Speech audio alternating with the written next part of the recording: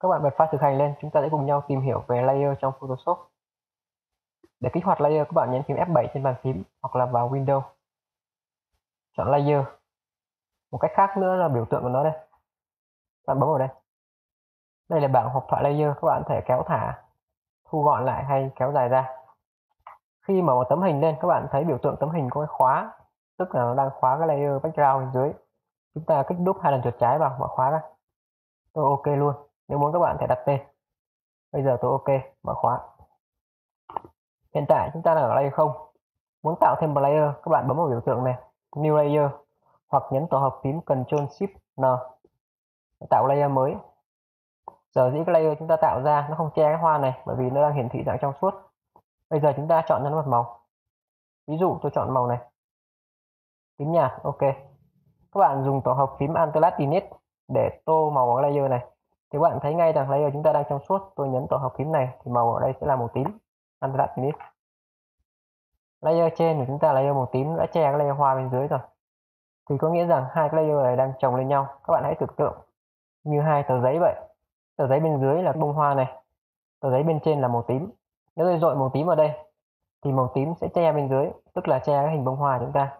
Nhưng nếu như chúng ta ẩn thì hình bông hoa lại hiện ra, còn hiện lại thì bị che.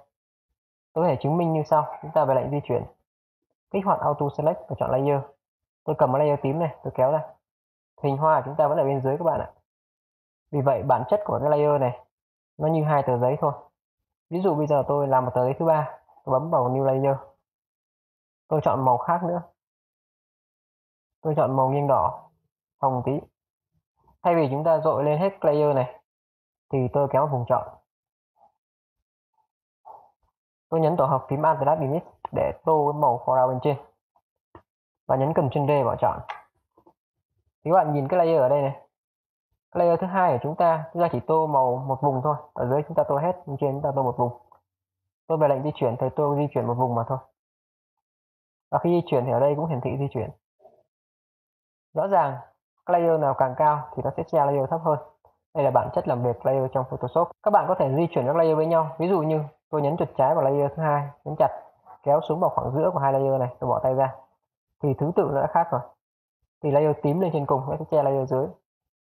Tương tự, tôi có thể kéo layer hoa từ dưới lên trên để nó che các layer còn lại. Do cái hoa này nó tràn với màn hình rồi, trong cái vùng làm việc chúng ta, nó che hết các layer còn lại. Chúng ta có thể kéo nó ra. Hoặc là đây, biểu tượng trong suốt, tức là chúng ta không fill màu gì vào đây hết. Còn nếu muốn chúng ta kéo xuống dưới cùng, chúng ta có thể thay đổi thuộc tính các layer với nhau. Tôi ẩn các layer đi bằng cách ẩn con mắt này. Tôi có thể sắp xếp lại vị trí của nó ở đây. Bật các layer còn lại. Rất dễ dàng phải các bạn. Nếu các bạn muốn xóa một layer nào đó thì các bạn làm như sau. Tôi chọn cái layer tím tôi muốn xóa đi. Tôi kéo, thả vào thùng rác, thế là xong. Còn các bạn muốn nhân bản một layer, tức là copy, các bạn cầm layer này, kéo thả vị trí new ở đây. Hoặc các bạn nhấn tổ hợp phím Ctrl G. Tôi tạm thời xóa này đi. Tôi chọn layer này, tôi nhấn Ctrl G trên bàn phím. Hai layer đang cùng vị trí, chúng ta phải di chuyển nó ra thì biết được. Đúng không các bạn? Bây giờ tôi muốn chọn hai layer này, tôi Ctrl chọn thêm. Tôi xóa đi. Tôi sẽ mở thêm một vài cái layer mới bằng cách mở thêm một vài tấm hình. Tôi nhấn Ctrl O trên bàn phím. Tôi kéo hai tấm hình này, open lên. Tôi lần lượt kéo từng tấm hình một qua cái tấm hình gốc của chúng ta bên này. Tôi bỏ tay ra. Vào tấm hình thứ hai. Thì mỗi tấm hình tôi kéo qua nó sẽ hiển thị là một cái layer. Các bạn thấy không? Chúng ta có 3 layer, 3 bông hoa. Thuộc tính tiếp theo của layer đó là chúng ta có thể làm cho nó trong đục được. Nếu như tờ giấy các bạn không thể làm trong đục được, nhưng vào trong Photoshop các layer tương tự với tờ giấy thôi, nhưng mà nó có một cái khác biệt, đó là chúng ta có thể tăng giảm opacity, tức là độ trong đục. Ví dụ tôi chọn cái layer này, tôi vào opacity, tôi giảm thì chúng ta nhìn xuyên trong suốt, nhìn đằng sau luôn. Và tương tự cái này cũng vậy.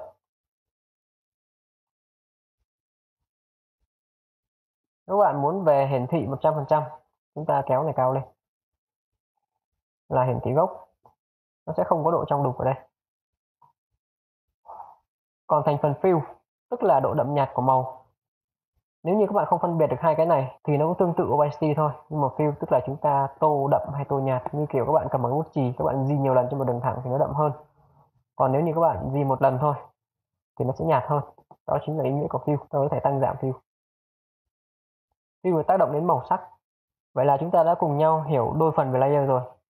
Bây giờ tôi có một cái bài toán như sau. Nếu tôi cầm đối tượng này, tôi giữ shift, tôi chọn thêm, thì bây giờ chúng ta có thể di chuyển đối tượng này cả hai cái được rồi. Tôi muốn chọn một đối tượng thôi, nhưng mà muốn di chuyển cả hai cái cùng một lúc cơ, thì chúng ta có một cái thuộc tính tiếp theo layer, đó là link layer. Các bạn cần chọn thêm layer bên dưới.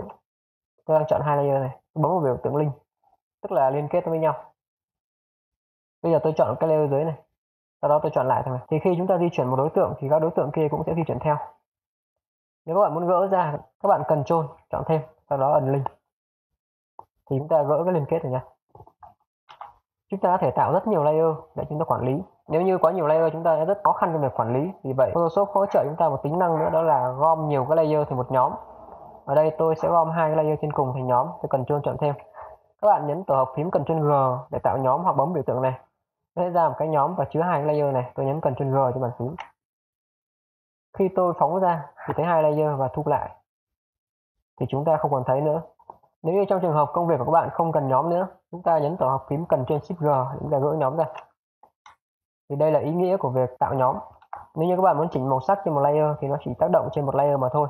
Tôi ví dụ trường hợp như sau, tôi chọn layer trên cùng, tôi vào Image Adjustment và vào phần Vibrant, tức là chúng ta tăng độ sinh động màu sắc lên. Ví dụ tôi tăng Vibrant lên thì các bạn thấy rằng màu đậm đà trông rất đẹp. Nếu tăng Saturation, màu sẽ rất chói.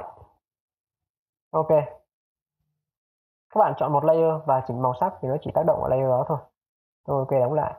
Nếu như tôi chọn layer này, tôi vào tiếp tục tôi chỉnh, tôi muốn cho nó qua đen trắng chẳng hạn, thì tôi sẽ vào phần background. Thì tấm hình của chúng ta đen trắng và trên là màu, có độ tương phản và rất ấn tượng. Các bạn có thể chỉnh từng kênh một. Còn bây giờ tôi ok luôn. Mục đích chính là tôi chỉ phân biệt cho các bạn biết rằng đứng ở layer nào chỉnh màu thì nó tác động layer đó.